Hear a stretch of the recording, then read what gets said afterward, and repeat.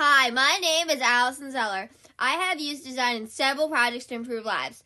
The world is full of personal challenges such as disabilities, mental illness, loss, depression, sickness, and coping with the effects of the pandemic.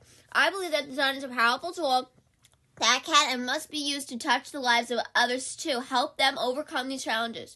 My goal is to share my art and designs in order to bring comfort, joy, and inspiration into people's lives. I also hope to encourage others to create and design for personal growth and the sense of accomplishment that comes from it.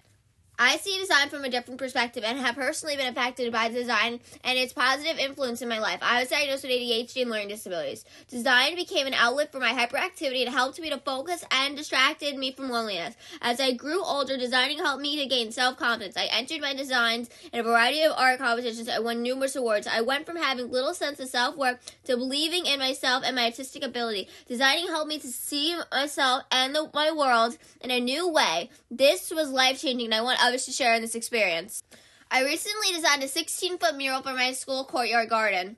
My goal was to create a design that would encourage school spirit, unity, and make all who pass by it smile. I used bright, cheerful colors, whimsical imagery, and school-related subjects that students and faculty could relate to.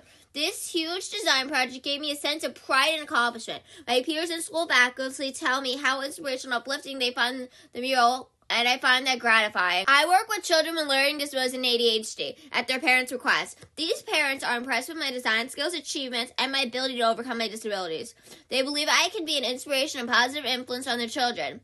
I designed coloring sheets for them to color and also taught them how to use Procreate software to do their own designs. These kids enjoy working with someone that they can relate to. After our sessions, parents report that their children have more self-confidence and are inspired. I am happy that I'm able to introduce them to design and contribute to make a difference in their lives. I recently had the privilege to collaborate on a project created to bring comfort to children and aid in the healing process. Children face many of life's obstacles, including loss, divorce, illness, and unsafe domestic situations.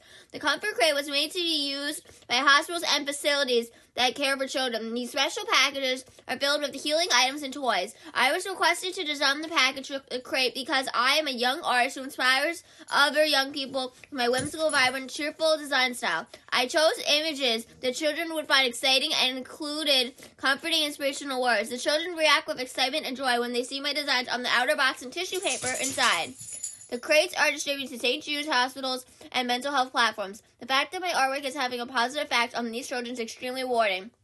Designers improve lives by creating things to make life better, solve existing problems, and to help people. Design is therapeutic, mood-altering, and evokes so many emotions. Design exists to shape people, and people exist to shape design.